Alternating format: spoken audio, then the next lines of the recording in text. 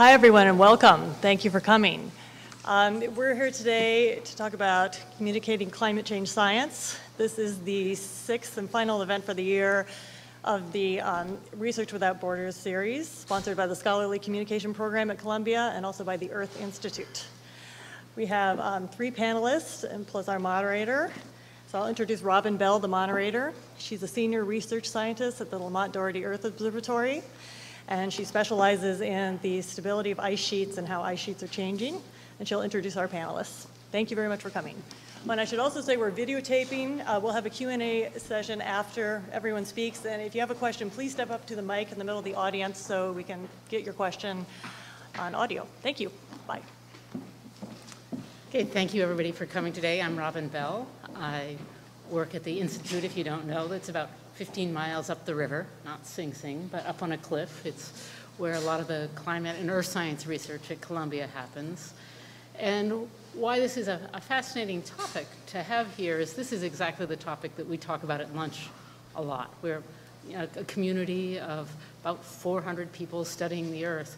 And we sit down at the cafeteria. What we talk about is how do we communicate science and the science of our changing planet to our peers and to the public and to policymakers. So that's why this is a wonderful discussion to be having in this forum today. So the structure is going to be, we're going to hear from each of our 3 panelists. They're going to talk for about 20 minutes. We aren't going to take questions immediately afterwards, so we're going to hear everything we have to say, from climate modelers to visualization to data to what people think about climate. And then we're going to have questions and a dialogue. So that's the plan. And we're going to start first with Gavin Schmidt, who's a climate modeler at NASA GIS, which is just down the street. He also is one of the editors of Real Climate, which you may have been to. He got his degrees in mathematics and really is interested in how to model the changing climate. So first we're going to hear from Gavin. Okay, thank you very much for coming. And Your slides or not? no. No slides. So I'm just going to talk, and if I repeat myself, just kind of growl at me or something, and I'll shut up. I'm also going to try and be quite brief, because I think in forums like this we can gain a lot more by actually responding to questions that people have, rather than just sitting up here and pontificating about what we think. Pontificating, a bad word this week, anyway. Let me talk a little bit about climate science. I'm not going to talk about the science. You can go and read my papers. You can ask me offline. You can check out my blog, Real Climate, if you want to do that. You can buy my book, which is all about the science. But I'm going to talk about the environment in which climate science is being done. You would have had to have been living under a rock the last 6 months if you were not aware of the fact that climate science has become intensely politicized. This is the kind of thing that happens whenever people perceive that there is a threat to either their political view, their religious view, their ethical view, their moral stance from something that's coming out of the scientific community. This is not unique to climate science. It's something that occurs with evolutionary biology. It's something that occurs with fisheries science. It's something that occurs really whenever science is seen to impinge upon something that people are much more closely tied to than the scientific method. So people are much more wedded to their political opinion about how markets work, for instance, or their view of their right to burn fossil fuels whenever and however much they want, than they are to integrity in paleoclimate studies. This has led to a very clear scientization of the politics. That's not my word, that comes from Daniel Sarowitz. And it describes the phenomena by which you're going to turn on Fox News and you're going to hear a lawyer and a politician arguing about 15th century tree rings. Now, neither of those people know anything about 15th century tree rings. And so, but that's just a cover for their desire to have an argument about really their values, and their values are all usually political or ethical, but kind of couch it in the language of science in order both to try and overwhelm their opponent, who knows as little about science as they do, but also in order to give their arguments a veneer of scientific respectability. Despite what's happened over the 6 months, scientists are far, far more trusted in the general public than are journalists, than are politicians, than are lawyers.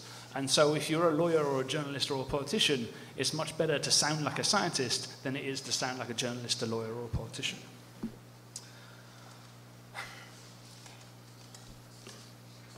The consequence of these events, or of this environment, is that the media doesn't generally see the whole picture. They generally see the science, and they look at the science, the stuff that's going on in the peer-reviewed literature, the stuff that's in the IPCC report or in the CCSP reports, and they pass it for things that they think are of interest in the public debate. Now, the public debate is completely divorced from the scientific debate. So the scientific debate, we have whole conferences talking about exactly how to reconstruct climate in the medieval period. We have whole conferences on the interactions of aerosols and clouds and the microphysics that goes on at those points. Those are the things that people in the scientific community are debating. The public debate is what to do about emissions, what to do about climate policy, what to do about energy policy. Those are very different things. But the science is only looked at in the public sphere to the extent that it projects onto this public debate. Now, the media's idea about what the scientific debate is completely determined by the public debate and not by the science. And so you end up with stories making news or events making news, not on their intrinsic scientific merits, but on to what extent they project onto this public debate. That's a very distorted view of what goes on in the science. One of the other elements that is problematic in the media environment is the fact that the media reports on news, and that's not a problem, that's just who they are. They report news. Things like, well, we've known that carbon dioxide is a greenhouse gas for over 100 years now. Well, that's not news, right? Because it's 100 years old. And so things that everybody knows, the vast amount of tacit knowledge that all of the scientific community holds, none of that is ever news. Okay, so none of that ever gets reported by the media. Instead, we have a focus on the studies that seem to project onto this public debate, or the things that come out in Nature or Science every week. The one or two papers that get press attention there are read, distilled to a lead paragraph and a headline that generally completely distorts what it is that has been found in that paper or why that paper was ever in Nature or Science in the first place. What's missing is the context. Why is that paper important? There's no room for that, because by the time you've explained what a greenhouse gas is, you're already at the limit of your words. One of the interesting contrasts that I like to point out to people is how much more information there is in a sports column than there is in a science column. Go to any newspaper and you find a story about science, and then you flip to the back of the paper and you look at a story about sports. The sports column doesn't bother to tell you what game they're playing. It doesn't tell you who these teams are, where this is going on, or what the rules are or anything. They just say, Joe of this team did this, this, and this, and it's completely impenetrable for somebody who has no idea what they're talking about. In a science column, they feel they have to explain everything. And so the information content for sports readers is much, much higher than the information content for science readers. So when you're reading the media, when you're observing this as just a lay person who knows that there's something interesting going on, who knows that this is a complex situation, you're intensely frustrated pretty much on a continual basis. You know that it's more complicated than you're being told. You don't know where to go for more information. If somebody points you to the technical literature, quite frankly, that's impenetrable to anybody who hasn't studied this for a long time. The focus in the media is almost all wrong. The focus is, say, 90% on these very cutting-edge studies, which quite often are wrong or not replicated in the end. or on things that project onto what they perceive to be the public debate. And so you get 90% of the coverage on that and only 10% on the basic background knowledge that is really informing our advice to policymakers and to everybody else that says, well, you know what, we think that emissions should be reduced. If you think of science like a building, think of climate science like a building. It has foundations that stretch back 100 years. There are multiple stories. The whole superstructure is all there and in place. And the stuff that the media is paying attention to is people arguing about whether it's a blue brick or a yellow brick right at the top, or what color wallpaper we should put in the executive bathroom on the top floor. Those are interesting, I guess, for interior decorators and for experts in brickery, but they're not the building. They're not the whole thing. And when you step back away from the kind of the minutiae of the scientific debate, all you see is that big building, and that's what people should be talking about, and yet that's the thing that doesn't get discussed at all. Now, over the last few months, there's been a bit of you could call it a perfect media storm.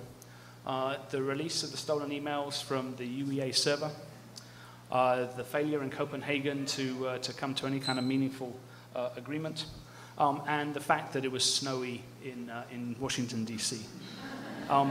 You laugh, but I'm pretty sure that if you did a correlation between how people felt about global warming with the last 3 months of climate in DC, you'd find a pretty high correlation.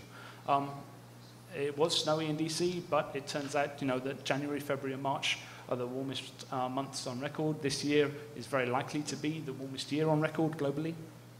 But again, nobody's paying attention to that. So, what went on? You had these three kind of, elements that were all kind of feeding a particular narrative.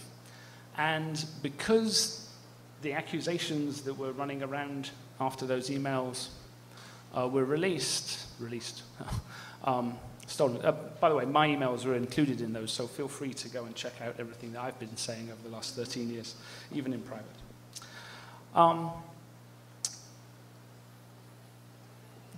The news media didn't know where to go, right? The people that they'd normally thought of as credible were the people being accused of all sorts of malfeasance and scientific misconduct, so they couldn't go to them. The fact is that there aren't huge numbers of credible scientists who disagree with the consensus on this. And so they went to the only place they could go, which were the fringe elements, the people who've been going around for years saying, oh, climate change is a hoax, and we're all involved in some giant conspiracy, and everything that we do is designed to force some kind of new communist, socialist, vegetarian utopia on everybody else.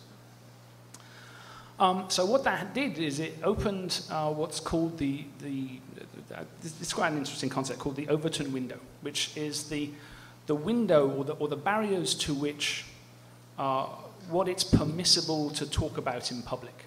So if you think back over the healthcare debate, nobody really serious was able to talk about socialized medicine like they have in Europe or in Canada or anywhere else, because that's off the table here, right?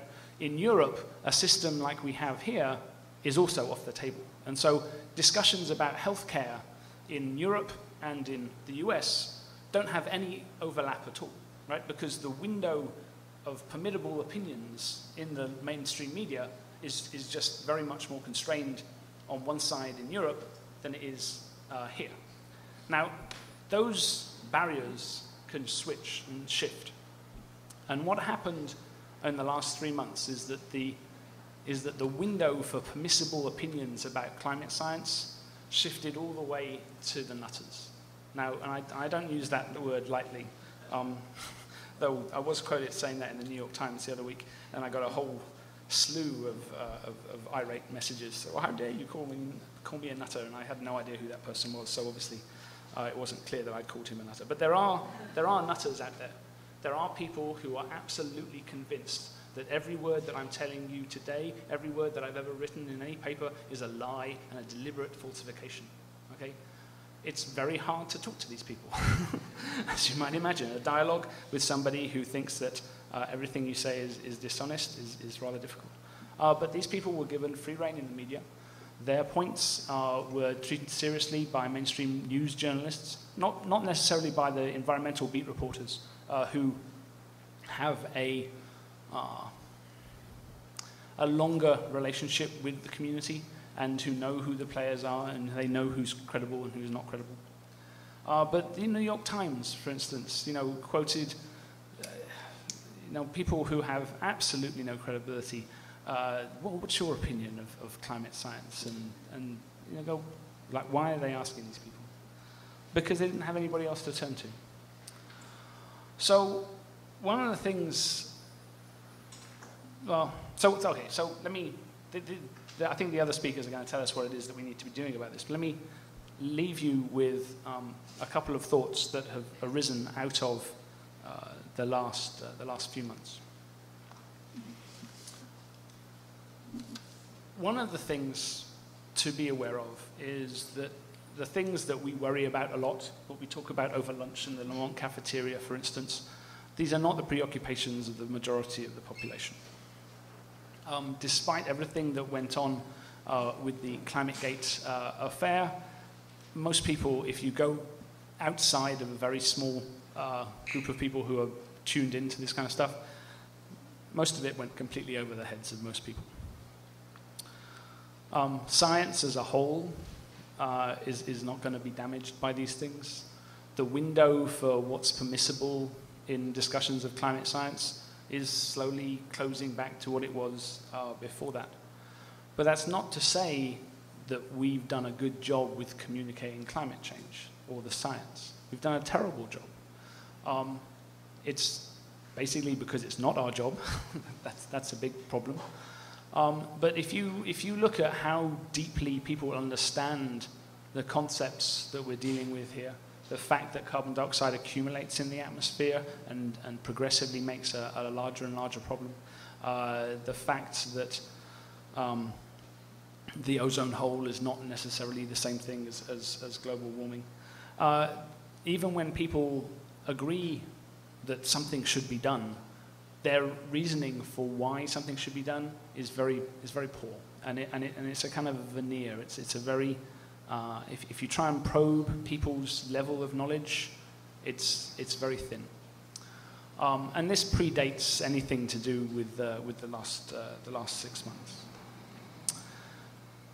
Our ability or our capability of explaining to people why science is trustworthy, why the scientific method works, why the process that we go through as individuals in this competitive environment, in the technical literature, why that has any credibility, that's where we fail. And I don't think that that's a particularly difficult thing to get across to people. Anybody who's watched an episode of CSI knows, okay, they know that you can get a DNA analysis in 10 seconds, but more deeply, they know what it is to try and find a balance of evidence argument in a complex situation where you have only imperfect knowledge about what's going on. And if somebody can understand the threads within an episode of CSI, they can understand what it is that scientists are doing with respect to climate change. So I'm going to leave you with that thought, and then these people are going to tell me that I have no idea what I'm talking about. So to the next people. Thank you.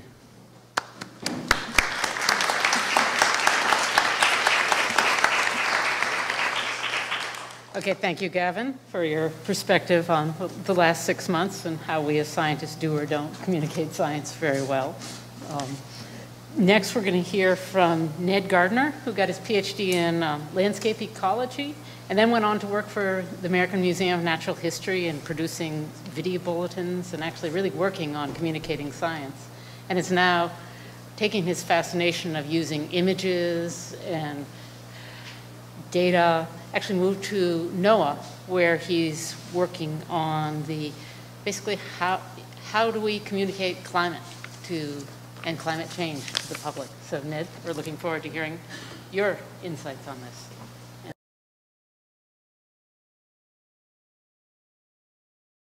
And I'm not going to refute anything that Dr. Schmidt just said. I sympathize completely, and I think no one will be surprised if there are some common themes, I think, among the panel, but it should be noted we didn't really coordinate our messages, but we have been thinking about these things because we're being barraged in the media and by society to respond to really the culture wars. That's what this boils down to. And we sort of have two images of scientists in our culture. One is a dedicated, hardworking, highly intelligent, selfless individual who stays up late every night and works weekends, never goes to movies, ultra nerd, really focused on understanding complex things, and also happens to be providing information that could be useful to us if we were to take advantage of it and put it in the context of our decisions that we're making. We have another image, though, of scientists that's being actively promulgated of conniving and clever people in some geo-conspiracy, sort of a scientific mafiosa attitude to, and they're hell-bent on misanthropic and mean-spirited plans to change how we live. And frankly, I've never been able to relate to that second perspective in any way. My mentors in life are dedicated scientists who much more closely fit that first category, and it really surprises me that there are people in society that do hold that second opinion. But thinking it's bad is not going to make it go away. It does exist, and it is a problem we have to deal with in our society. So I think there is some work being done to bridge this gap that's worth pointing out. And it comes from the Cultural Cognition Project at the Yale Law School. This is just one example among dozens around the world you can find that are very high quality social science, and Sabine is going to talk more about social science after me. But I just want to allude to this one study because I think it does focus on the right issue, which is how do we frame discussions so that people can hear what the science is telling us. And in this project, they're looking at major societal issues, dozens of them. One of them happens to be climate change science.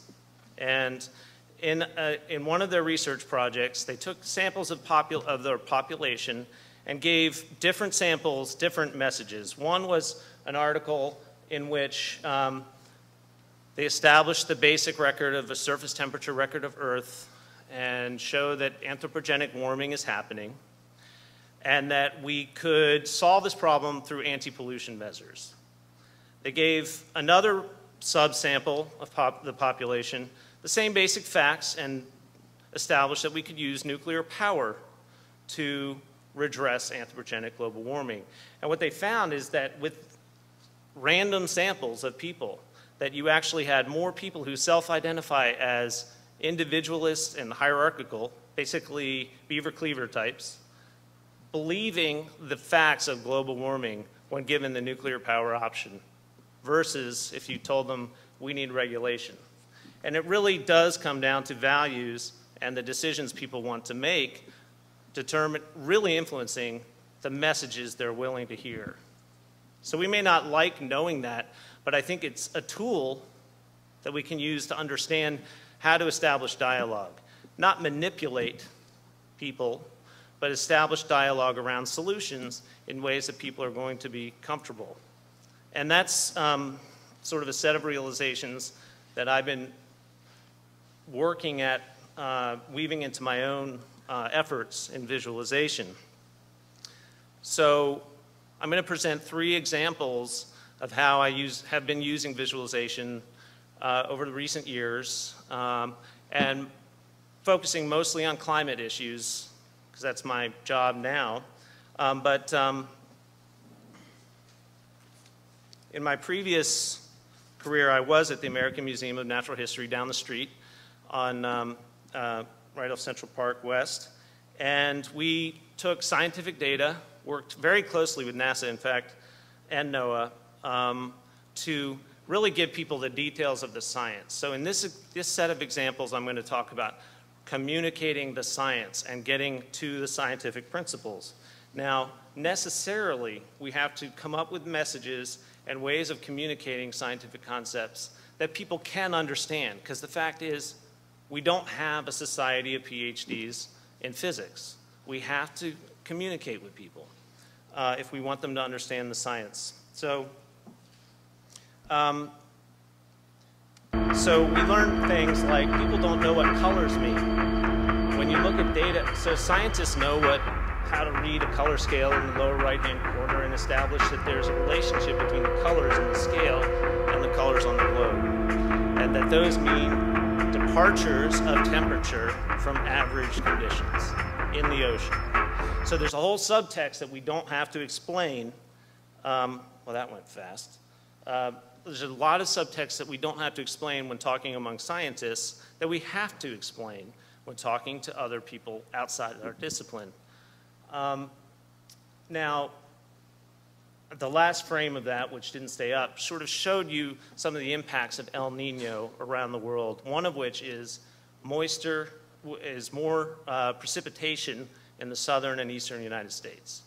So we are in an El Nino now. It's weakening, but this is one of the factors that contributed to this winter's heavy snowfall. What happens is that the warmer ocean temperature in that region that I was pointing out in the previous visualization leads to higher evaporation, and that is called a teleconnection, where that moisture is carried in the atmosphere over into the southern and eastern United States, carrying with it more moisture that falls as precipitation.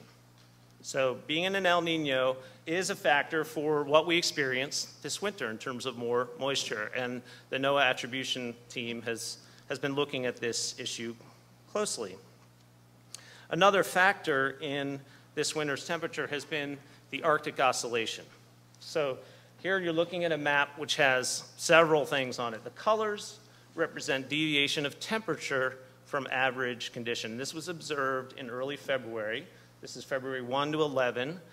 And these are reanalysis data where the temperature in red are warmer than average, and the blue colors are cooler than average. And what you see in February was that we had cooler than average conditions in the central and eastern United States, much warmer than average conditions in much of the Arctic.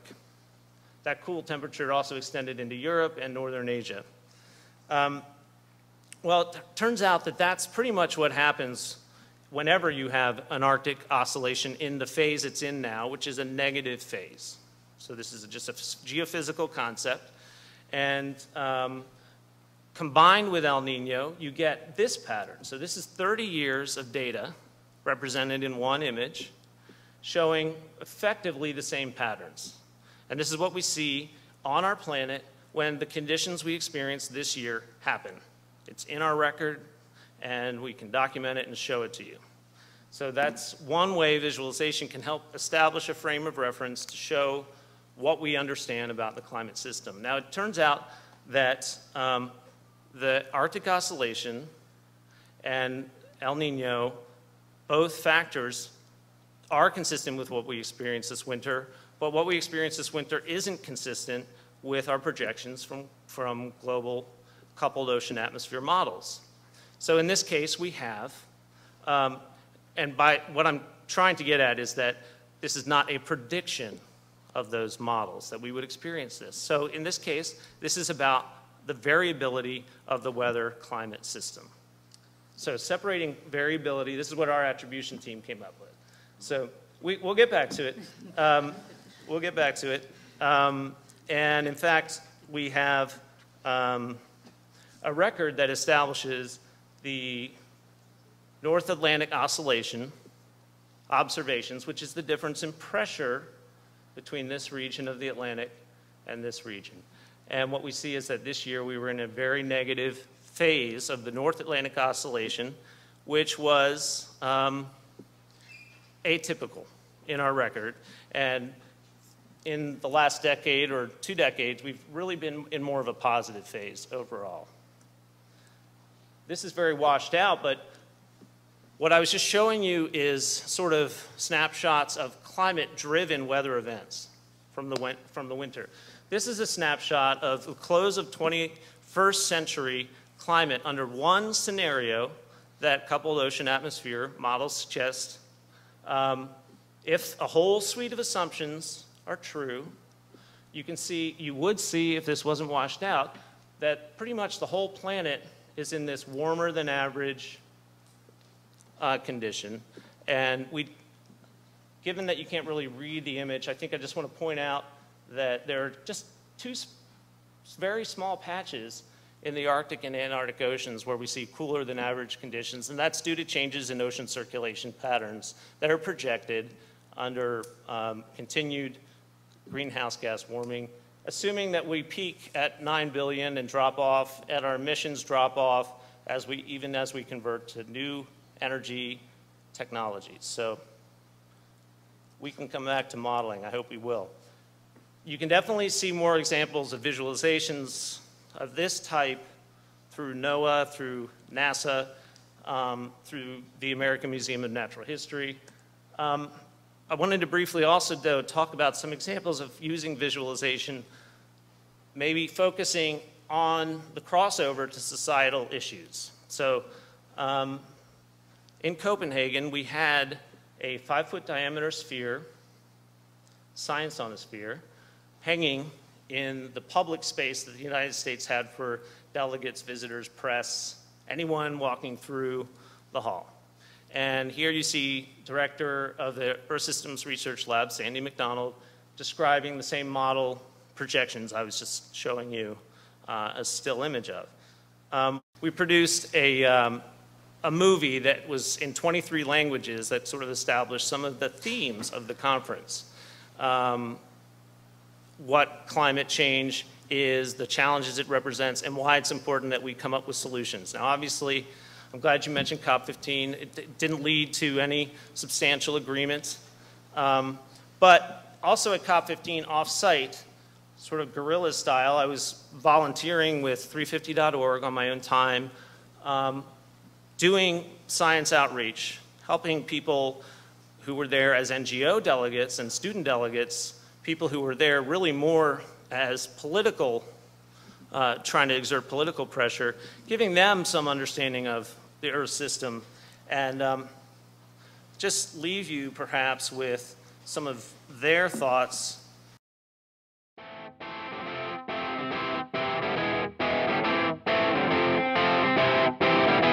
This dome here rocks. You know, everybody should be in it.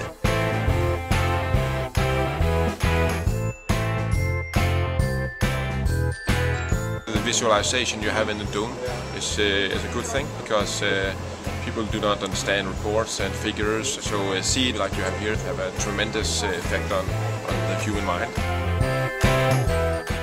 It was really good. Everyone should see this. It was very inspiring. Come from London, just had a nice lie down in the Geodome and treated to some, well, information that we all know about, but presented in a really clear way, a really interactive sort of way, and a way which is engaging. I just say it's exactly what we need to create the paradigm shift in society that we really need at the moment. I think it's fantastic. I love being reminded how unique planet Earth is. It's a really brilliant idea to get perspective. Quite an overwhelming experience in a lot of ways, but it's brilliant. I think it's an amazing idea. Well, this is my second time. I was here for the first time yesterday, and I was just blown away.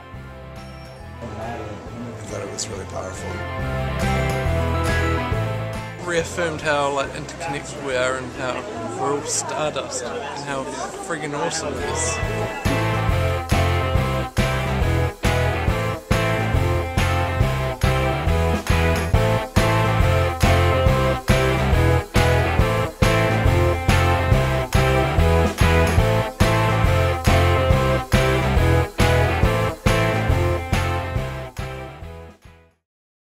the third example, I sort of had three examples. One, traditional science, directly taking on trying to explain science to people using visualization as a tool, the same way scientists use visualization to understand their data, represent their data. The second example, which I didn't get to show you, was how we were representing Earth system science at COP15 in the United States official presence at COP15. And this third example speaks more directly to the affective, sort of how people experience and understand things, what they respond to. And we've designed programming that ties together the cosmic, the global, and local issues in an experience that people can really see the relevance of all these different scales in one immersive experience. And we're building a network nationally of people through museums doing this kind of work because we've realized that it's really the experience of seeing Earth systems that is more effective in reaching people and getting away from these diametrically opposed, politically motivated viewpoints. We can just focus on facts by establishing really a new frame of reference. And that's what kind of keeps me in visualization, keeps me inspired.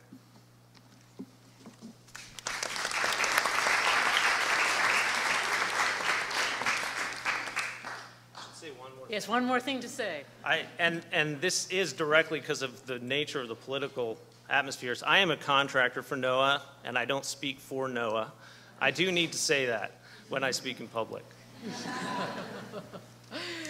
Okay, now we've had the political disclaimer. Here, I thought I had another one. Thanks, Ned. Well, now we've had sort of from the, Gavin's experience as the scientist and a spokesman in the science community, and we've had Ned who's working on how to try to figure out how to visualize those complex things that we do, the pictures that I spend all my life, pouring at images, and as I say, my head's underneath the ice sheet often. It's not really a very useful place to describe what I'm carrying around in my head. Doesn't really help people understand things, even though it might be useful. But what we're going to hear from next is Dr. Sabine Marx, who is the Associate Director for a very interesting institute here, which is the Center for Research on Environmental Decisions. So now we're moving from, the true card-carrying physical scientist, actually to what Ned was alluding to was actually the social science, how people learn, how people understand, and how we can better understand how to communicate climate. So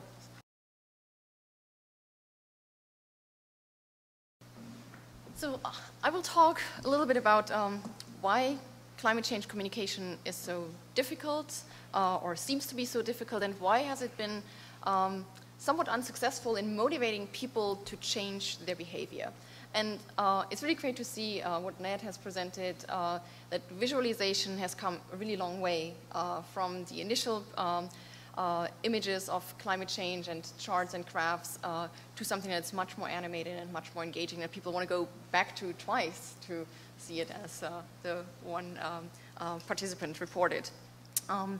So we have learned quite a bit from the decision sciences, from cognitive and social psychology, that we can apply to this context of climate change communication.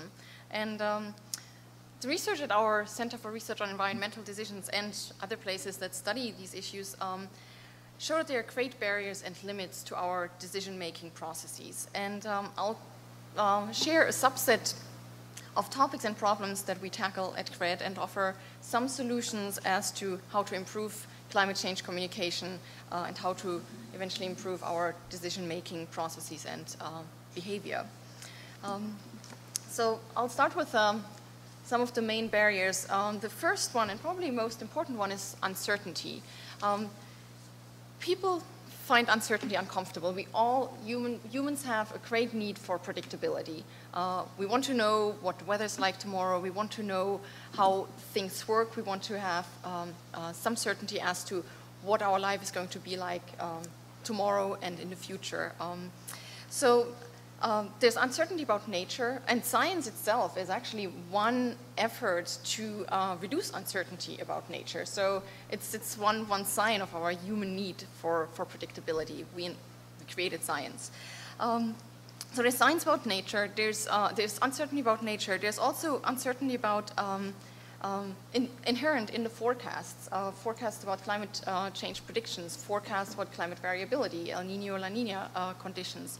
And these are make us uncomfortable. But then there's also uncertainty as to the solutions that are being proposed that would mitigate climate change. There are unintended consequences associated with greenhouse gas emission strategies or emission reduction strategies.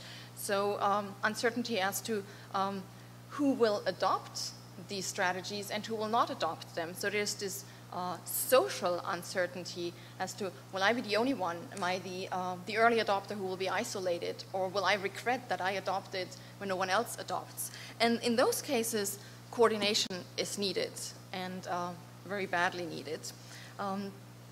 Then a second barrier is public risk perceptions and attitudes. Perceptions matter, and they often matter more than facts. And public perceptions is what politicians look to. They look to their constituencies, and they will not want to implement any policies that will not be accepted by their constituencies. So in order for policies aimed to reduce carbon emissions or to reduce our carbon footprint, for them to be implemented, politicians want to know that they fall on open ears. But climate change is very often seen as a very distant problem, spatially and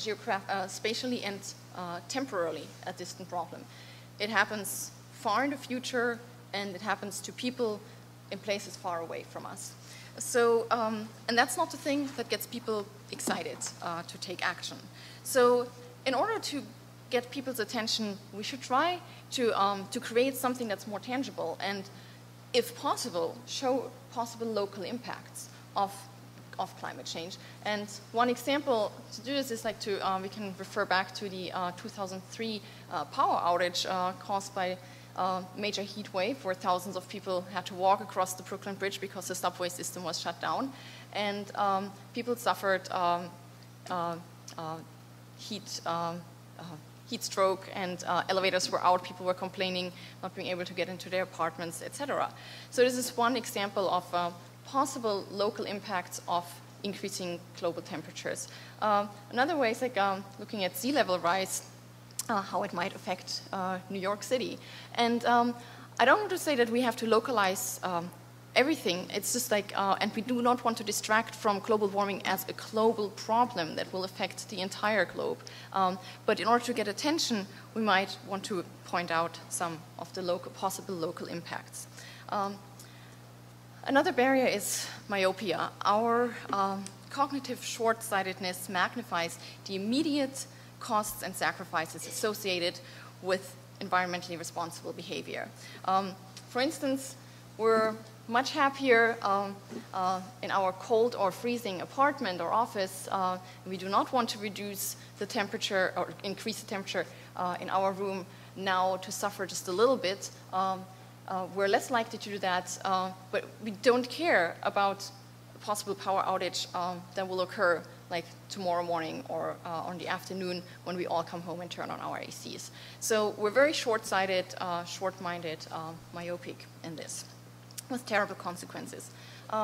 Then cultural values and political orientation plays a huge role, and Gavin has alluded to this. The whole climate change debate has been politicized very extremely. One example of our research, a graduate student, David Hardesty, has done a study where he showed that how important it is how we frame an issue.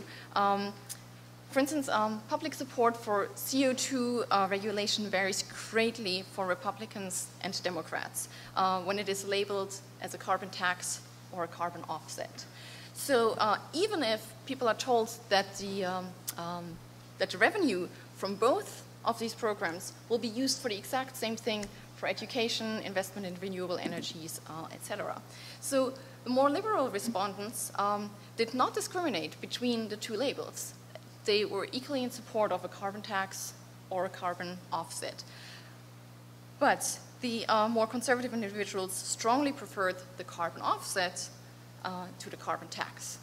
So just this minor detail in label triggered positive or negative responses, and Republican or people who reported themselves as being oriented or being members of the Republican Party were happy to accept a carbon offset, but not a carbon tax.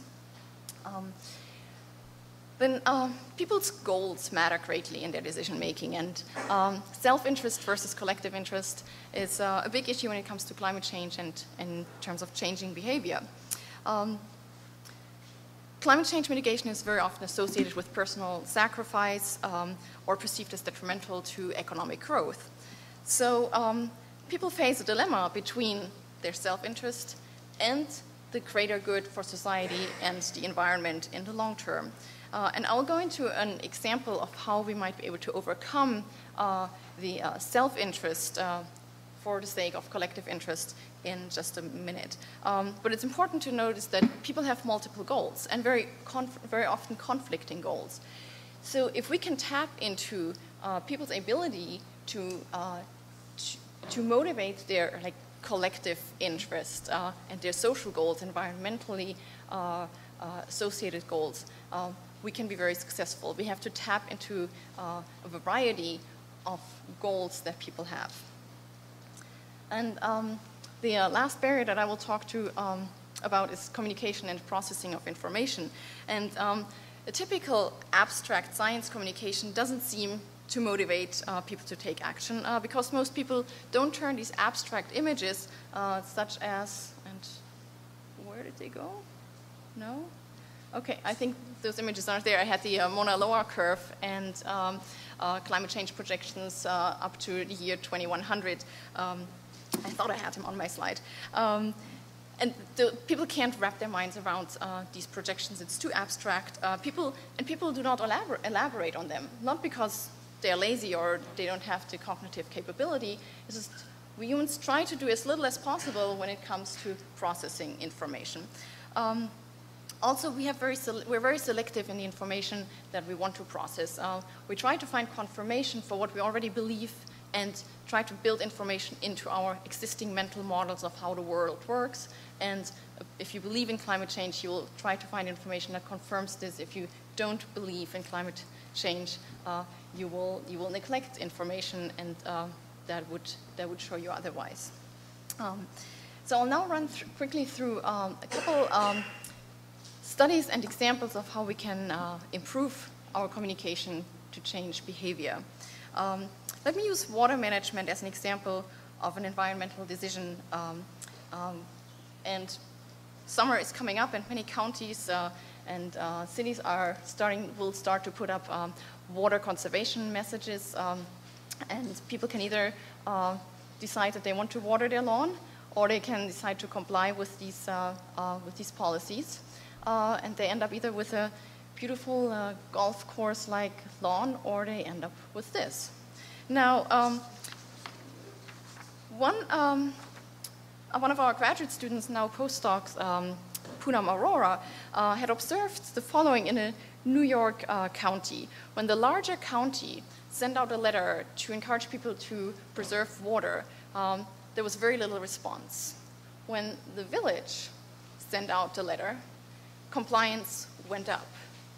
Now, one explanation for this is probably the increased affiliation that people felt with the village, whereas the county was too big of a unit to send out this letter. So the village has known others, whereas the county has unknown others. So based on this anecdotal evidence, Poonam Arora designed a lab experiment to measure the effect of social goals, and in particular, the level of affiliation, the effect that the level of affiliation has on cooperation.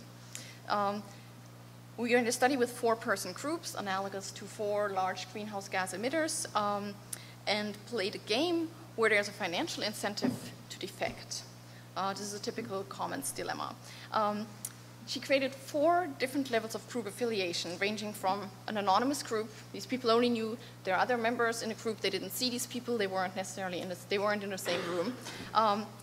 The next group had a shared symbol. They knew they are a member of the yellow star group. They didn't see the other group members, but their paperwork had a yellow star marked on the upper right corner.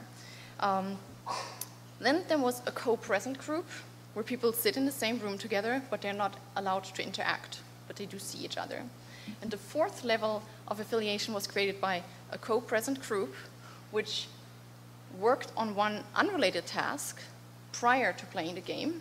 And in this case, we asked students to come up with a topic that they feel strongly about, that they should write about to the dean. And the group had to write this letter. They had like 15, 20 minutes. The letter was actually submitted to the dean, and the dean's probably still reading all of these. And then the group played this Commons Dilemma game after they had worked together. So 4 levels of affiliation. And as mentioned, these students did not know each other at all beforehand. These were students from all over campus. So in this experiment, we found that as affiliation increased, so did cooperation. Affiliation made social goals and concern for others a greater priority. The added benefit of cooperation made up for the sacrificed money that people left on the table. So in this case, in game theoretical terms, we can say that a Commons Dilemma can be transformed by social goals to a payoff structure with multiple equilibria. So in this experiment, this worked even though students had these temporary affiliations.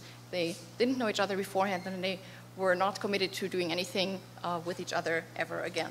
So the implications of this are, like, if we want to promote cooperation, we have to activate social goals in people. And we can do that by integrating the social and the economic goals. And by emphasizing this umbrella affiliation, umbrella affiliation of players. So targeting these social goals and concern for others will result in very different decisions than if economic goals are put at the forefront.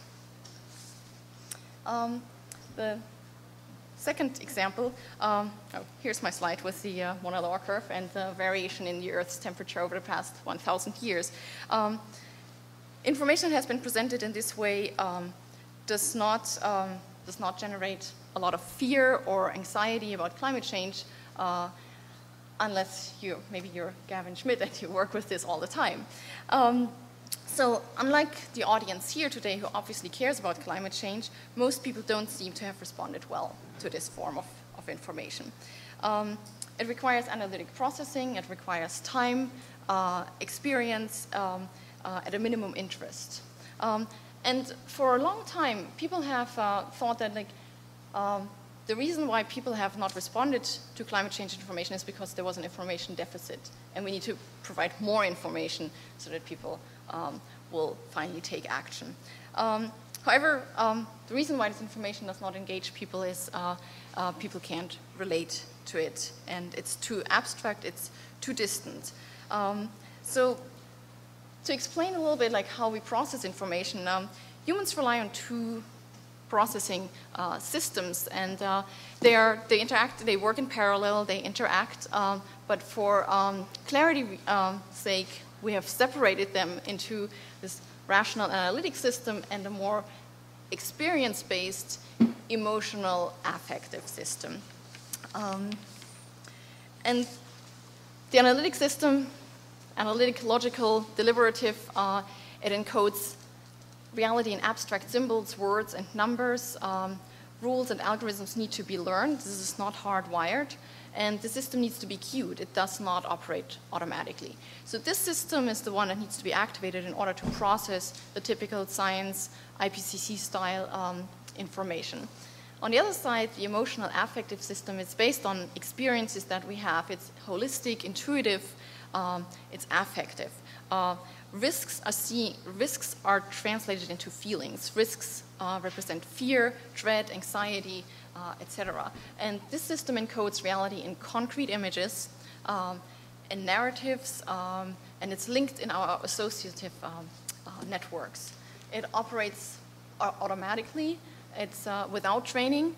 It responds much faster. So if the 2 systems are in conflict when making a decision, usually the decision is dominated by the affective emotional system because it reacts so much faster. This table can easily be also illustrated with this illustration where I don't think I need to explain this. Similar to what I'd like to point out, what experience can do for us. For instance, this is an example of like someone who has recently experienced a flood. Will be much more likely to be afraid of the next flood and will actually be overestimating the risk of any next flood. That's what experience can do to us.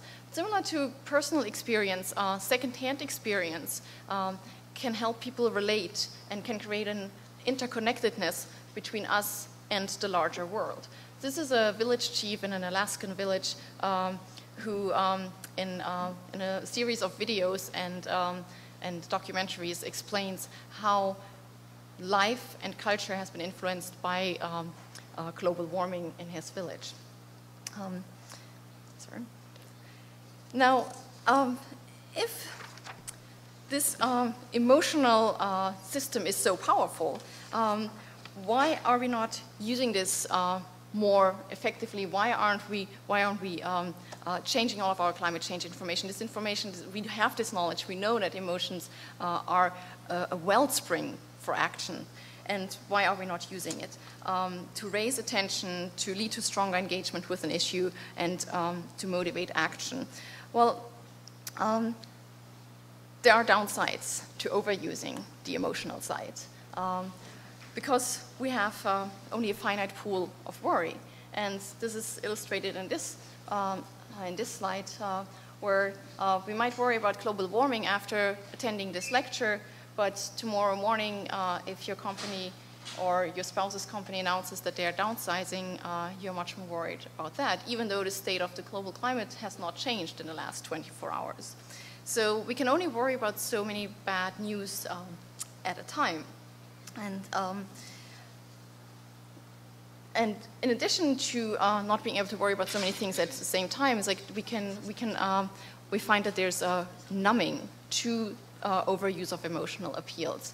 So people are starting to be very tired of seeing the polar bear because they feel it's like, well, we've seen this over and over again. It doesn't trigger the same response anymore than when the polar bear became the poster child of climate change in the first place.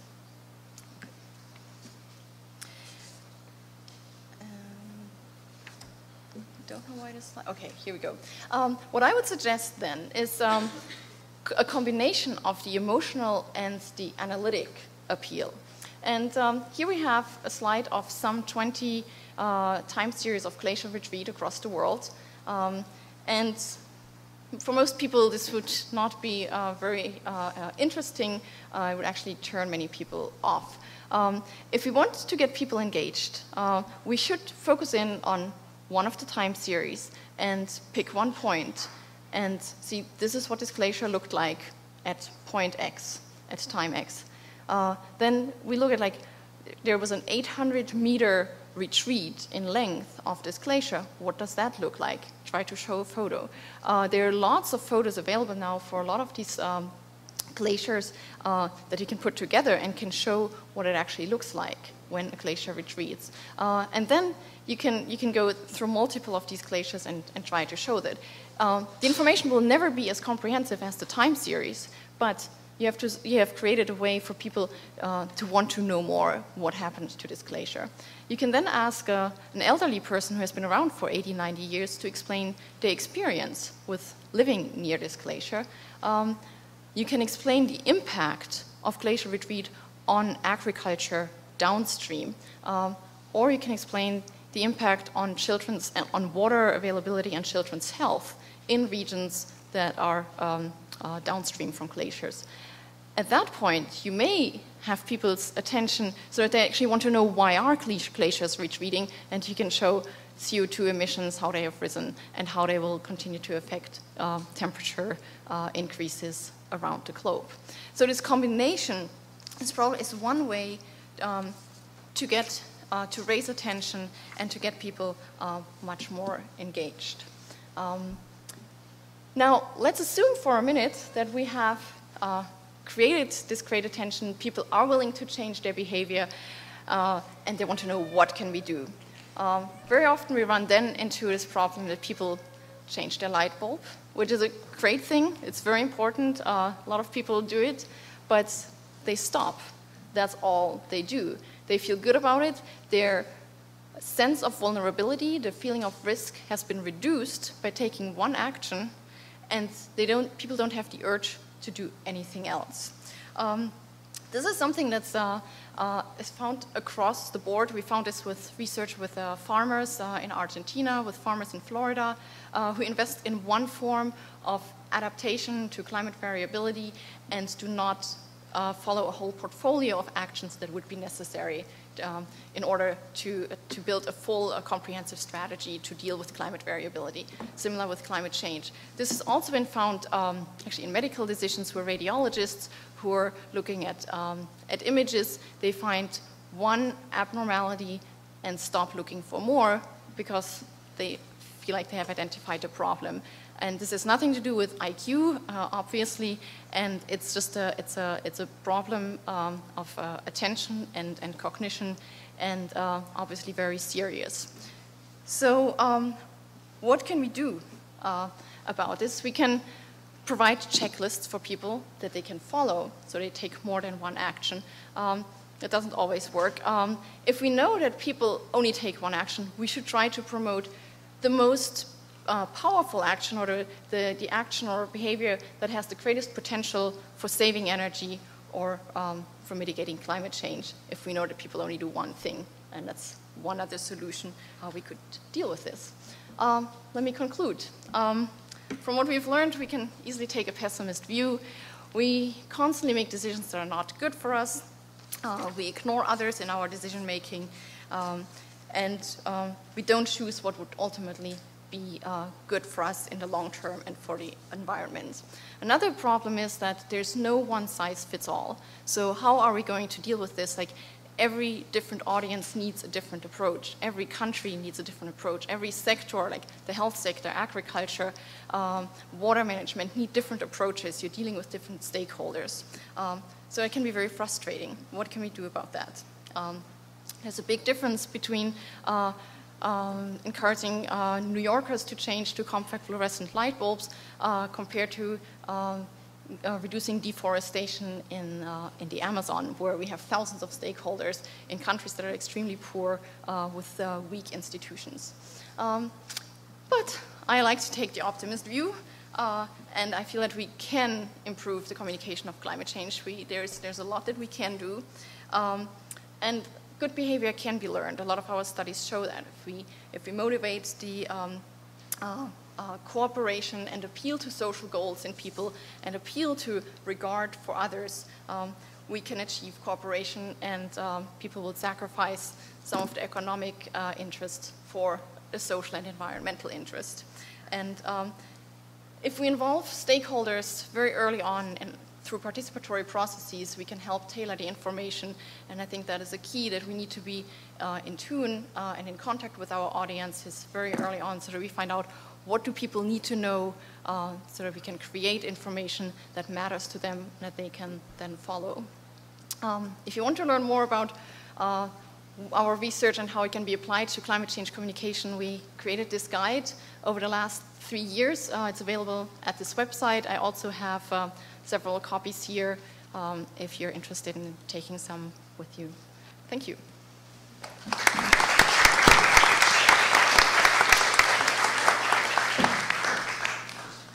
Alrighty, thank you. I think now we'll take questions for the panel, and you can start with anybody you'd like. And can you go up to the microphone, please?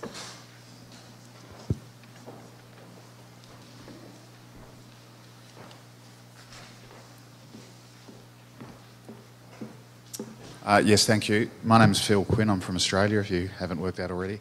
I will start with a rather depressing observation. I worked on the Victorian government in Australia's water plan communications during a 13-year drought, and one of the things we discovered was that the closer people were to the epicentre of the drought, the less likely they were to believe in climate change.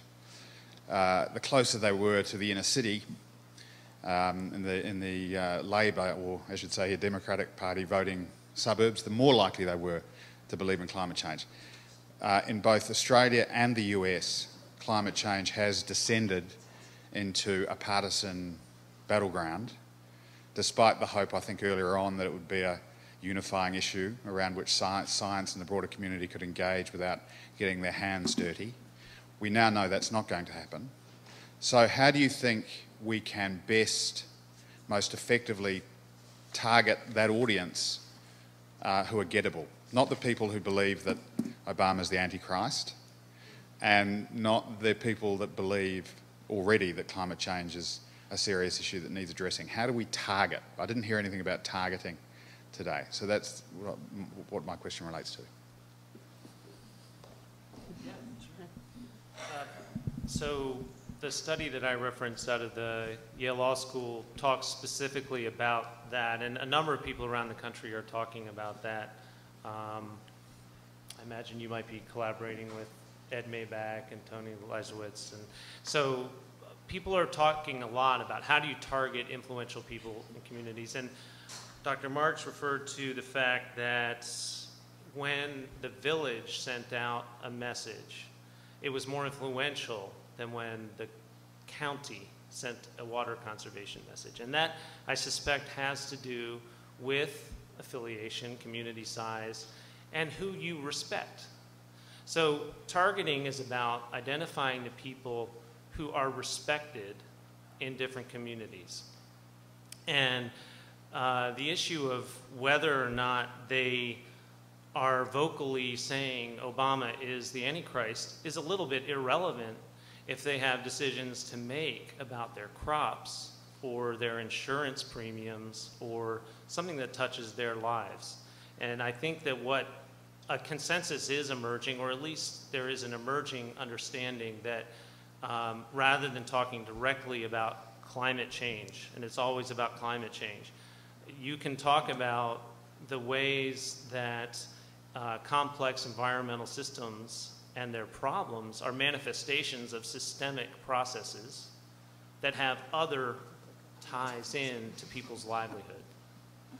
And I think that that is something that is emerging and growing as an idea, and I suspect that you'll see more and more NGOs kind of taking that stance. But I can also say that working within NOAA, there's a lot of interest in how do you work with different communities of people, some of which may not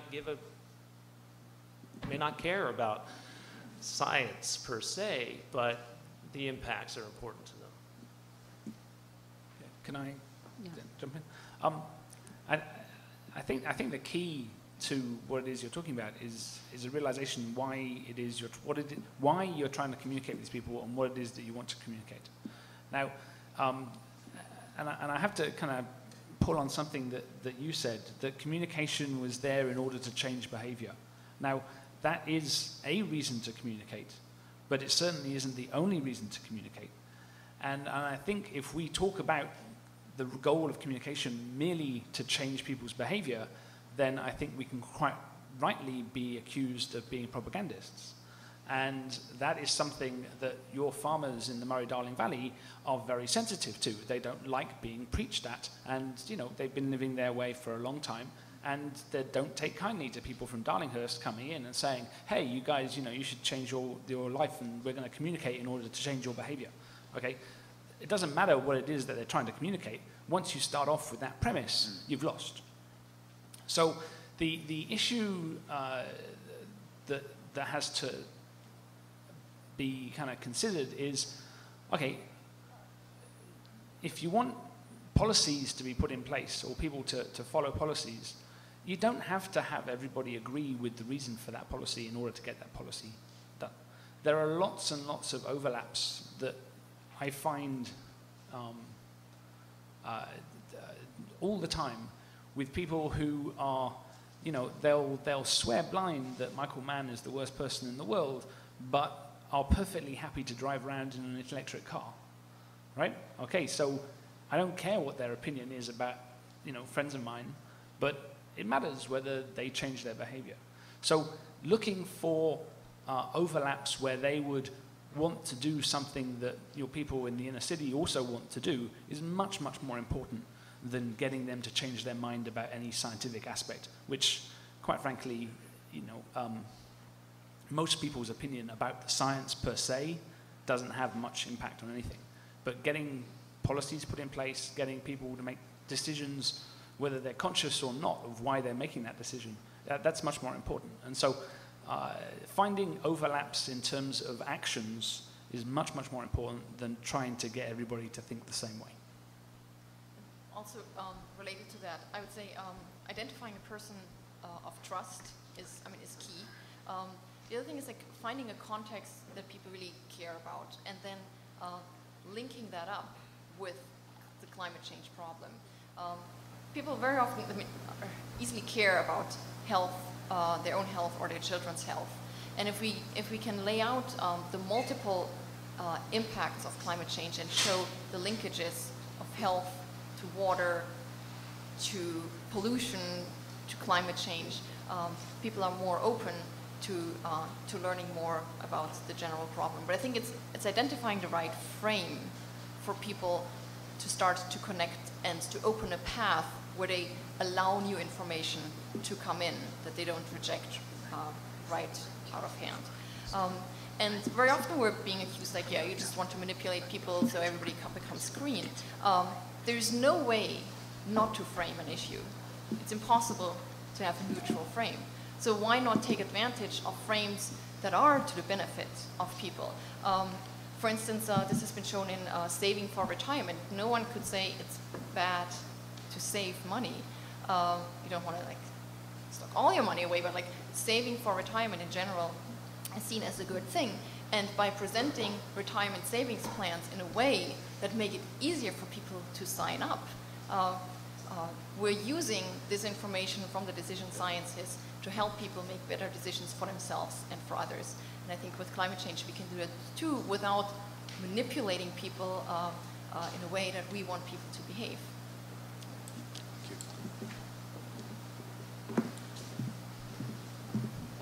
Hi, my name is Renee Cho, and I do some writing about climate change. And can you speak closer to the mic? I can't really. Oh, I'm sorry. My name is Renee Cho, and I do some writing about climate change.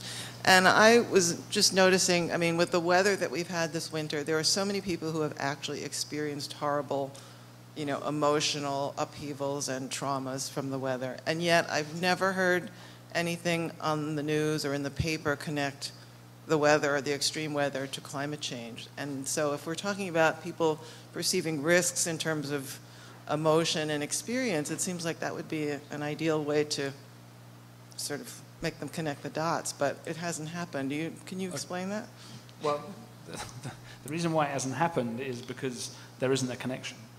You know, you discussed attribution of particular events over the winter that NOAA had come up with, and I think you said one thing that was very wrong. You said that was inconsistent with what the climate models were predicting. Okay, let me just jump in with that. I did misphrase it.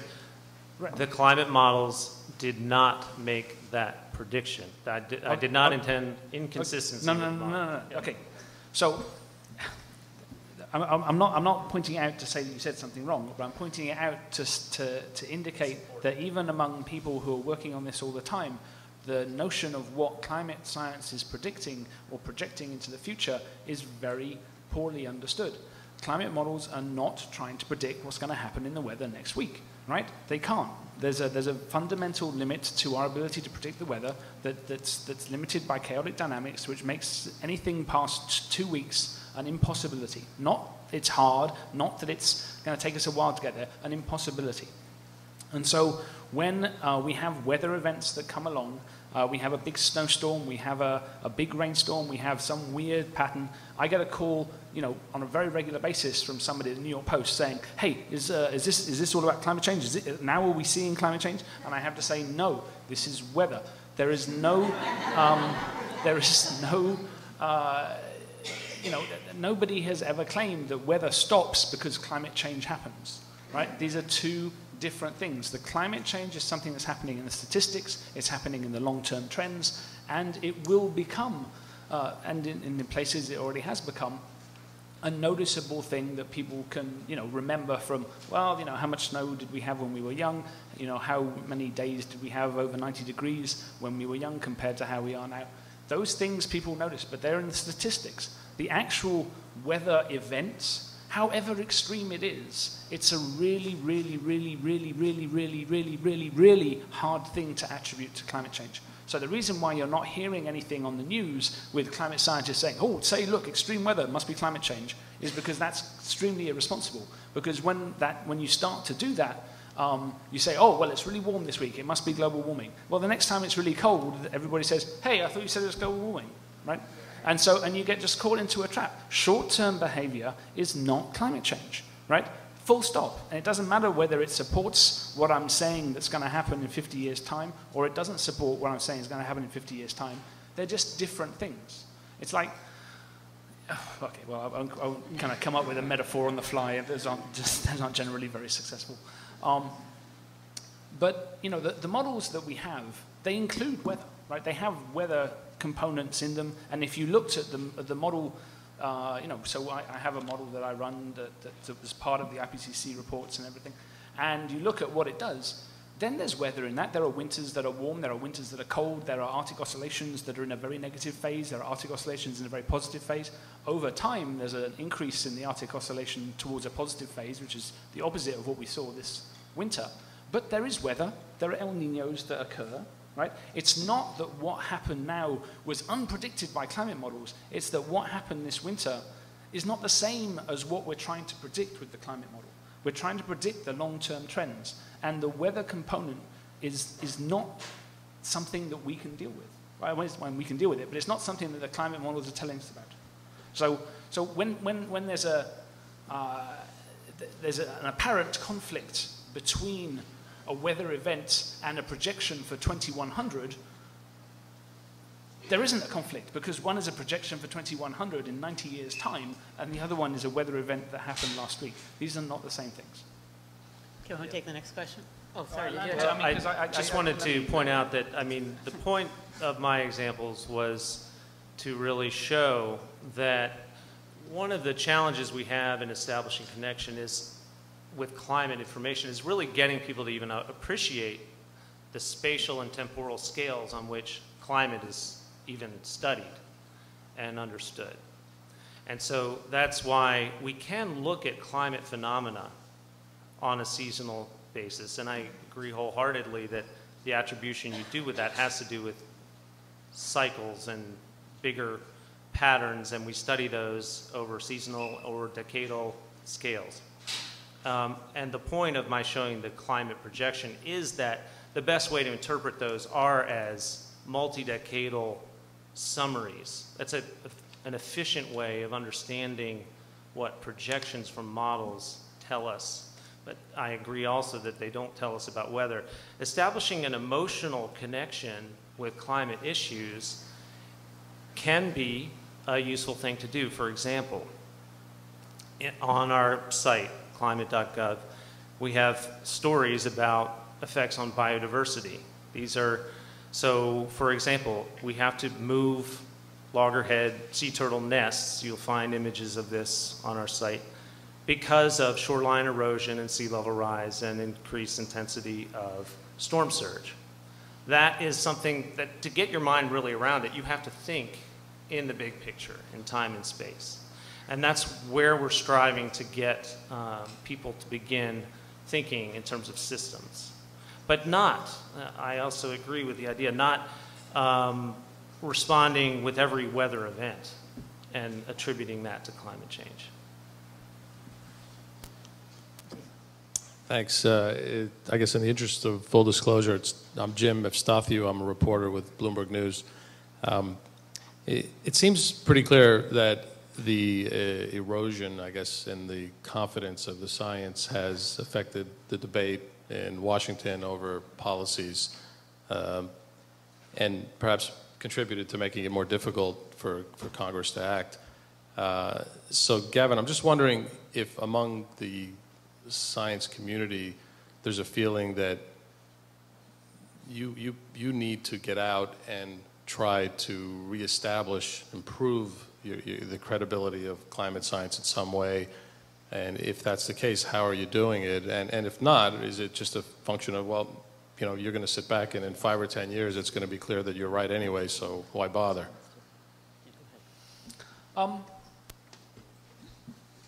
So I'll challenge one premise of your question, which is that what's happened over the last 3 months has changed the environment in Washington. As far as I can tell, nobody has changed their mind because of any of this. The staffers who are asking us about, you know, how various studies fit into the pattern, what the role of black carbon is, what the role of methane is, all these things. People are still asking us interesting questions, and that hasn't changed over the last 3 months. A friend of mine just testified for the Energy and Global Warming Committee on, you know, packages of you know, what you would need to do to have like comprehensive climate legislation, including aerosols, including short-term gases and all this. The discussion on the Hill about legislation at the level where the real details are worked out has not changed. Okay. But your bigger point is I think valid. And the question is, well, how do you build trust, and how do you let people see what it is that you're doing, the process, the methodology? The issue is not about specific results. The issue is not about trying to prove to somebody that the trend in global mean temperature has been exactly 0.8 degrees centigrade over the last 100 years. The issue is much more about, can you humanize this process? Who are the people that are coming up with these things? What are they thinking about? How are they thinking about these things? And one of the ways that I've noted that works very well is to just humanize the process. Who are these scientists? Who are the people who are doing this work? Not just, you know, the 5 people who are always being quoted in the Washington Post or the New York Times, but just, you know, the people who are doing it's not even the grunt work. It's the real work, but who aren't necessarily always in the spotlight, and in fact, quite often deliberately avoid being in the spotlight. Where are their voices being heard? And one of the things that I noted, I did a book that was all about images of climate change and images of climate scientists. And one of the things that I noticed when I give talks about that is that people really respond well to stories about the scientists doing their work, stories about, you know, camping out on the Arctic ice for 9 months, or going down to Antarctica to drill in through the ice sheets, like Trevor was doing recently, or going to climbing up mountains to try and get samples of trees that are being uncovered by melting glaciers, or going to the tropics and finding old corals to get an idea about what El Nino did 100 years ago, 200 years ago. People really identify with the goals of these scientists. You know, we're trying to work out what's going on. We're trying to puzzle our way through, and we only have partial data and uncertain methods, and we're still trying to work something out.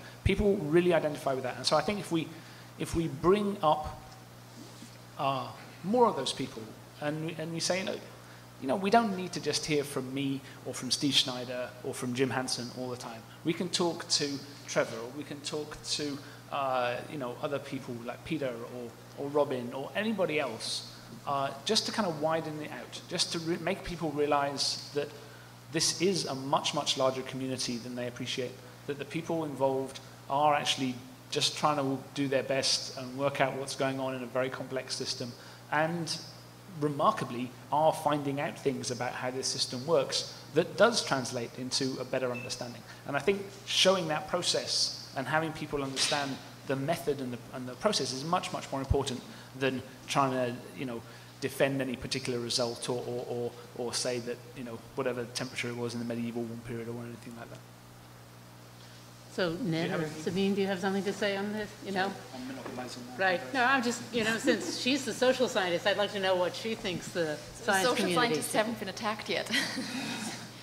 No, I can only agree with what Gavin says. I think the idea of having to show who is behind the scientist. It's not just this voice, this person, or this like abstract thing, as abstract as the scientist. It's not scientists say. It's that scientist, or her, or him, or them. And Let her finish.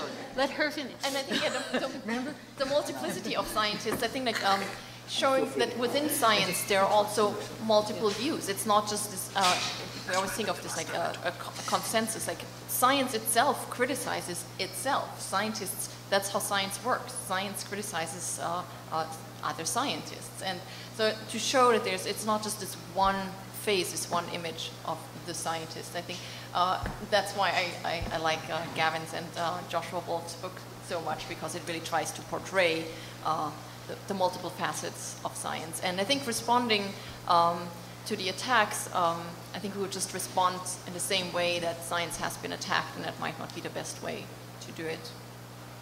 The only thing I'd just add is to underscore something Gavin said earlier, which is that scientists' job isn't reporting science to the public. Scientists do science. And I think it's our job in this room to help society understand what science is about. Hi, Taylor Dinnerman, Space Review. Earlier this year, the administration canceled the NPOS program, the National Polar Orbiting Environmental Sensing Satellite. And the replacement for it is a joint polar orbiting science satellite that's going to be get the military out of it and is going to be strictly a NASA and NOAA project. And I'm just wondering, this new satellite using all the some of the previous technology, is this provide an opportunity to put some instruments on it or sensors on it that could really engage the public? Because satellite imagery has, of course, been used by both sides of the debate, and I'm just wondering how vital this new forms of space-based imagery could be. I'll take that one, because my expertise is actually the poles, and I actually have one of the real problems with the polar regions is that the satellites that have been watching and have been documenting the change in the poles are going out of commission currently. So we're likely to be blind for the next couple of years. I actually have a team who's up in Greenland right now in a DC-8 flying the tracks that the satellite would have. Now it sounds, I'll get back to your what satellites are going up, but what's remarkable is actually an opportunity, because when we can get closer to the ice sheets, we can, instead of what the satellites do is they show us how fast the ice sheets are changing, but they don't let us look through them. They don't let us look at the bottom. So what this gap in the satellite coverage is providing us is a chance to actually go look in more detail to try and answer the questions of how and why the ice sheets are changing, to get past being able to just saying they're dropping tens of meters a year at the edge, but actually look in that very difficult place to image underneath so we can understand what the physics are, so we can feed them to people like Gavin who make these large models, so the models will be better. So that's one thing, is that there is a gap right now in looking at the poles. For the most recent budget that just came out has several new satellites, including the follow-on for GRACE. So I think it's actually looking very good in the long run for watching the poles. And the question will be, can we get past what you're after is and what Gavin and Sabine have said, is that images are very important for communicating. And how can we capture images that will convey change? And some of that may come back to actually having people explain it as much as the data and the imagery. All right. Can I add a little bit to that? The things that have come out of satellite imagery that have a very strong resonance are the long-term records. Now, a long-term record, when you're talking about satellites, inevitably involves multiple satellites, right? Because they don't last that long. They last at best, 4, 5, 6, maybe 7 years, maybe 8 years. But it's a harsh environment, and you keep needing to replace them in order to get a long transient. And one of the big kind of structural problems that we have in the way science is funded and the way satellites are funded is that NASA is much more fond of doing something new and crazy and fantastic than it is in maintaining long-term operational measurements of various things, which they think, oh, well, that's just NOAA's job. Right? And NOAA doesn't like to be seen just as like being, you know, just kind of the hand-me-down satellite operator after NASA has finished playing with its toys. And so there's a bit of a miscommunication that happens there. I work for NASA, so I know something about this. The things that have worked really well with satellite imagery, for instance, the trends in sea ice in the Arctic since 1979, those have been very clear, they've been very powerful. The collapsing ice shells in the Antarctic Peninsula, which were captured by visual imagery very, very clearly. But it's interesting because those primarily capture something that's not directly related. It's an image, not a direct piece of data. I think that's a bit of a philosophical distinction. An image is data, it's numbers. That ice was floating already. Well, I'm not disputing the fact that the ice was floating, but there was a big change. That ice sheet had been there for 10,000 years and it disappeared in 3 weeks. Right? I think that's something that people right. resonates with people. It's a strong communication. Right, so that's what we're talking about. Right. And I'm just reminding you it's communication, not the same as data. Well, no, there was lots of data there. How does something like that happen? Right? There's information in the images about the melt ponds that arose, about how the cracks propagated. All of those things are interesting information to people looking at ice shelves. So, okay. Anyway, next. My name is Richard Morgan. I've assisted Dr. James Hansen with research in his last 2 reports to Congress and also his recent autobiography, Storms of Our Grandchildren.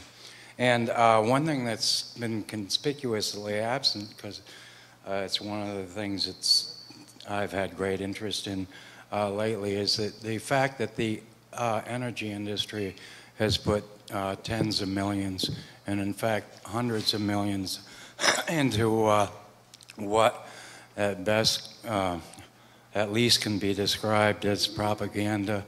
I think at worst can and more accurately be described as lies to the American people and to the people of the world about global warming and all its scientific aspects.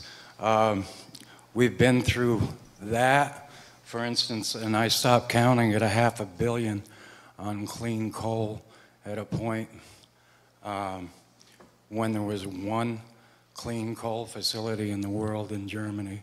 Finally, the accident in Tennessee cleared that nonsense up. And also, above and beyond that kind of money by the industry to, I feel, lie about climate change. We've been through an 8-year period of the marriage of the energy industry with government. And in NASA, NOAA, there's been suppression of the truth, editing of documents. Do you want to get to the questions? Okay. The question is, until the money's taken out and its influence, both in the government and in the media, do you think we can arrive at the truth about, and the American people can arrive at the truth about global warming? So, Sabine, you want to take that one? I would like to take all the CEOs of like the big energy sector and put them in a room and run our experiment with them and try to motivate their social goals. And I think in each of them there's also a father or a person who attends a religious group, who cares for others. If we can tap into those parts in the people who make decisions and people who lobby and to people who control the money, that would be great. I have not found access to them, but I think I don't think it's completely hopeless. I think if we have to find a way to reach people so that they see the downside of the self-interest, short-term self-interest. And again, I think it's a very difficult group to reach. And but if we can't reach them, if we can reach enough others who will then put pressure on their leaders, that might be a way to do it. But I think it's a really big obstacle. That's not an easy solution. I endorse that idea. I mean, I've been thinking about that too, a way to get these folks in a room and an experience and give them this shifted perspective, that immersive visualization, but also carefully crafted narrative can really facilitate people having these shifts and realizing that it is one Earth system. Regardless of your short-term profit motives, we are all connected in the decisions that you're making. And I think that there is power through these social motivations that Dr. Marx described. Can we get the truth out? I think that's happening. I think that the science of, that the science of climate change science is being given to the public remarkably freely, and we owe a debt of thanks to Earth system scientists for continuing that work. And it's up to us to read it and take note. I think we have time for another question. Yeah. Hi, my name is Jessica Rosen, and I'm a master's student in the Climate and Society program here, one of the main goals of which is communicating climate science, so I'm always interested in these discussions, and I have to run off to class in a couple minutes. But Sabine, you talked about the barriers to this issue, one of which, the first one being uncertainty. I have a really hard time buying that one or just understanding it, because we make decisions based on uncertainty all the time in our investments and when we purchase insurance, and when I have devoted my life to this program when there is no job market yet for it. And so why for this issue is the uncertainty such a problem? Yes. Very good question, and I think it's a question that we have tried to tackle, trying to figure out what is so different about environmental decisions and uncertainty about climate change. And one is it is an unprecedented problem. We don't have a lot of analogies that we can refer to where we find examples of how we have decided before. It's also a much more global problem than the decision, like, should I enroll in a program that will cost me $100,000 and will I have a job afterwards? That decision doesn't affect, it affects you and your family and your surroundings, but it doesn't have an effect on the globe at large. So that's a difference. It's also different from some of the health-related decisions, which also, most of them affect us personally and our families. And not necessarily our health decisions don't have an effect on the globe. So that makes it a little more difficult. I think it's the scale and the scope of it. But even in the decisions that we make daily, we go back and forth on our decisions. We deliberate, we weigh the pros and cons. You didn't just, like, out of a gut feeling apply for this program at Columbia University. So you discussed with others. So those decisions are, they aren't as easy as we sometimes think they are. And I think if we can tell people, like, we make decisions under uncertainty and we have ways to make them, like choosing a surgery versus some other treatment to treat a disease. We do weigh the options and we come to conclusions. And if we can teach people that, well, climate change uncertainty, it might be greater uncertainty, but there is a way to tackle the uncertainty and that we can make decisions, and the solution is not to make no decision. So I think we can build on some of that, like we have experience with uncertainty, but climate change has different components and it is at a different scale. So I don't think we can just simply translate decision making under uncertainty from a financial health context to the climate change context. I agree with you. I think that this fetishization of uncertainty is much more of a debating tactic than it is a fundamental barrier to actually doing anything. The stimulus package, which was $1 trillion worth of stuff, was not done in the certainty that that was going to fix the problem. Much, much smaller investments in renewables, in carbon pricing or whatever, they're not going to, they're much smaller than that, and the uncertainty is actually much less. So it kind of, I think the uncertainty discussion resonates partially because people have a very, not in this room of course, but outside, people have a very skewed idea about what scientists do. Right? The public perception that scientists are the people with the answers and that they pop up at the end of the movie to say, oh, well, obviously that wasn't going to work, you know. You know, we wander around in lab coats, give people instant DNA analyses and tell people, oh, well, there's obviously that person there. That isn't what we do. Science is fundamentally about uncertainty, quantifying it, reducing it, but it's never making it go away. Everything that we do in science is always about uncertainty. You know, even general relativity is not certain, right? It's a pretty good, you know, even quantum electrochromodynamics is not certain. It's very good, but it's still not 100%, right? Nothing is ever 100%. And so I think it's much more important that when these kinds of issues come up and say, oh, we're so uncertain, that we just try and break the link that people have between science and certainty, which I think kind of bubbles under a lot of people's subconscious.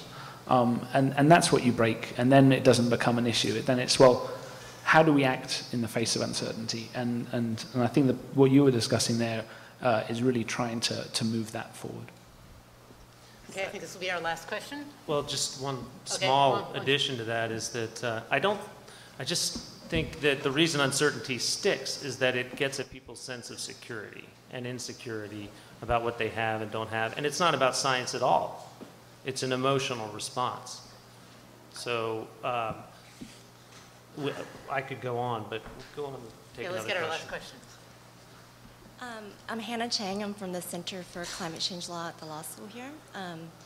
You find that when you talk to other lawyers or other policymakers, you do end up getting pigeonholed into talking about the science, because if you're debating about, you know, whether there should be any climate regulation, you know, anyone who can see the analogy you made to the building, anyone who can see the whole building, no one's going to argue that nothing should be done. If you're arguing at that level, the issue is whether or not you believe climate change is happening. So you talk about policy issues, but then you start arguing about the science. So I'm wondering if you guys have sort of thoughts about how, when that happens and you're facing another lawyer and you're arguing about little tidbits of science you don't really know anything about, you know, genuinely grasp, how do you deal with that? How do you get out of that argument? Do you argue on that level, or do you know, change tracks? What use is having that discussion with another lawyer or another policymaker who doesn't know it? Well, I recommend having as little to do with lawyers as possible. With all due respect to any good lawyers who are in the room, which I'm sure you're great. But I've been spending way too much time talking to lawyers in the last few months that I can't. Anyway, the issue is, you know, if you're talking about something and then somebody brings up nuclear fission and you know nothing about nuclear fission, do you start arguing on the basis of your understanding about what an atom is? No, right? Don't argue about things that you're not comfortable arguing about. If people want to insist on derailing an argument by talking about 15th century tree rings or the process of attribution, you have to say, look, this is not my thing. I rely on the people who are doing that kind of stuff. It's in the IPCC report. Take it up with them. You're not an ambassador for the science, and you know you shouldn't feel the need to be. I mean, you should read as much of this stuff and try and understand as much of this stuff as you want. You can ask me questions. You can email people that you know, with a question that comes up. If somebody really wants to know an answer to, well, what about this? What about that? What about that? You say, well, you know what? I work in a big institution where there are people who are absolute experts on this world-class status. I'm going to ask them, and I'm going to get back to you. You're not responsible for everything that's in the IPCC report, and you don't have to defend everything that's in the IPCC report. If you want to talk about policy options, talk about policy options. Don't get derailed into technical issues that nothing is going to be settled by you having that argument. Ned and Sabine, do you have some? I usually, when I get in these conversations, I direct people to realclimate.org. But we're part of the conspiracy. And another thing that you can ask someone who argues that strongly, ask them why do they feel so strongly about their argument? Why do they feel so emotional about it? And to find out what's driving them, and like to get like what are they afraid of? Like and ask them like just for a second, to take the opposite position and put themselves in your shoes or in the opposite. Try to imagine the opposite opinion, and just to shake them out of that, because they seem to be stuck and not open to getting other information, and very often you can then find that people they're just like it's fears of someone taking away their lifestyle from them, and not wanting to see another side that. So I think just playing a little role game with someone. It's like, well, just for a second, we're smart people. How about you take the opposite view and see how you would argue in that case? Can help people just like to be thrown out of wherever they're stuck and being open to new information. And they can still go back and argue their way, but I think just to open up their minds for just like a brief moment, and so that they can themselves understand what is going on and why they are arguing a certain way. So my father's a lawyer, and his class has a discussion list, an email list, and I guess he's nearing retirement and feels like he has time for engaging in some of these kinds of discussions with other highly intelligent people, some of whom advocate positions from positions of relative, well, lack of expertise. And I've given him coaching on some of the facts, but I have found that his style of phrasing an argument far exceeds my own, and I suspect that we could learn a lot from lawyers about how to engage in dialectic in a way that's constructive, that is respectful, and that doesn't open up the pitfalls of trying to engage in the minutiae of something that we're not all experts in. So I would be interested to hear what a room full of lawyers answer to that question. Let me add one little postscript to what Sabine said. One question I often find the answer to very interesting is when somebody's arguing with you, you say, well, where are you getting your information? Whose sources do you trust? And why is it that you think that a blog somewhere on, I don't know, somewhere on the internet is more reliable than the assessment of the National Academy Report?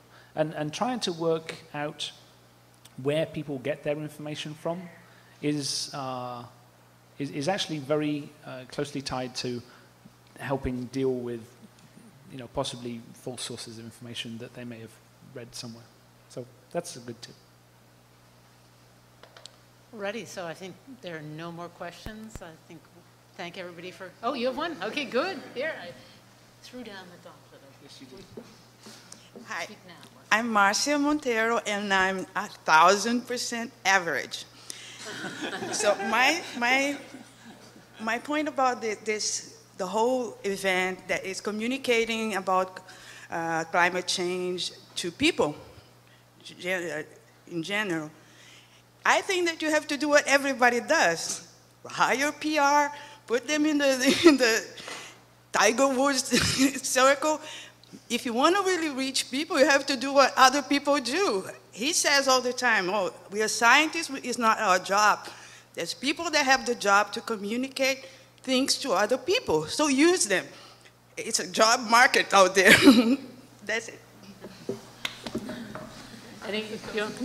You want to respond to that? Well, I think that our center is not a marketing center and a PR firm. We are doing research that helps us to identify ways that will make people respond in a way that people that advertising and commercial works for people. And but when scientists start to use those tools, it's being seen as manipulation. And people don't realize that, like, every day, everything that they see is being brought to them in a way that is trying to manipulate them, to sell them something. And but when science does it, it's seen as it's subjective, and science doesn't want to engage in using these tools. So I think doing it in more subtle ways might be more effective. Also in getting, like, scientists excited about communicating science. I think it's only in the last over the last few years that scientists have stepped out and, like, want to communicate in different ways other than just in peer-reviewed journals. And it's very new to scientists. Scientists are not used to that and to being in the spotlight, and most of us don't like it that much. That's why we're in science, I guess. But I think a combination of that and using the tools in a way that people feel comfortable with would be a very good thing to do. But I don't think that we can hand our communication over to Madison Avenue, because actually they come to us and want to know about our research because they feel that we know more about it than they. I'm from Brazil, and just last week I was talking to my friends there, and they were talking about Avatar, how they got engaged in these things, watching a film, and it's not really the same process of publicity or having a PR firm, but it's a way to reach people in a subject. So it's not a scientific way because it's kind of boring for us, but it's the way that you reach people on the subject that you want. Ned, since you work, I wanted you to say something, because you work for the part of the government that's trying to explain climate, I think. Right, yes. Right, we are forming something called the NOAA Climate Service. It's a proposal right now to Congress to sort of establish something analogous to the National Weather Service around climate. But speaking directly to your point about PR and movies and popular culture, I mean, I do think you see some messaging out there right now that is focused on climate change science and policy and adaptation and the choices we can make in society that are not driven by scientists. They are driven by people who have a corporate interest in making money off wind power, for example. So those messages are and will get out there. Well, I see them when I'm on the internet, for example. Well, that matters a lot. And so because I work for a science agency, it's very important for us to have a communications strategy that is transparent and that serves oil and gas and wind and agriculture and education and every sector of society in a way that's transparent and egalitarian, because it's taxpayer dollars paying for the information to be distributed. What I'm trying to suggest in the first part of my answer, though, is that there are commercial interests that will spin up PR around climate issues, but that is different from communicating the science. And so those people are clients and consumers of the information just as all those other sectors I described. And hopefully we can serve all of them with the information that we can collate together about climate science. And I think, though, that this gets back a little bit to Jim's question about what are we doing differently.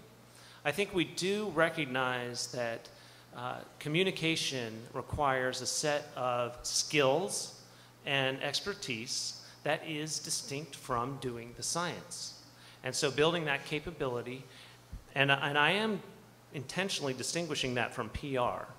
I just think that actually translating science into usable nuggets of information for different populations is a skill, and one that is going to require professional development and career building for this generation. But I see that as distinct from PR, and I don't have a problem with people using PR for PR, but I recognize it for what it is.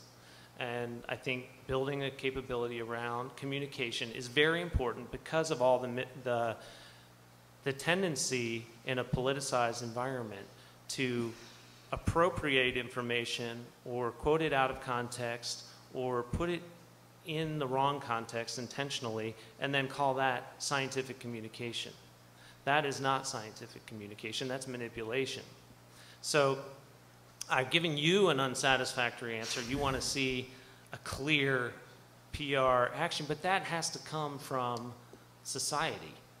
That can't come from the government telling society what to do. I mean, that's not how our government's supposed to work. That's my take on that. Okay, well, thank you all for coming. I hope you've all learned something, whether it was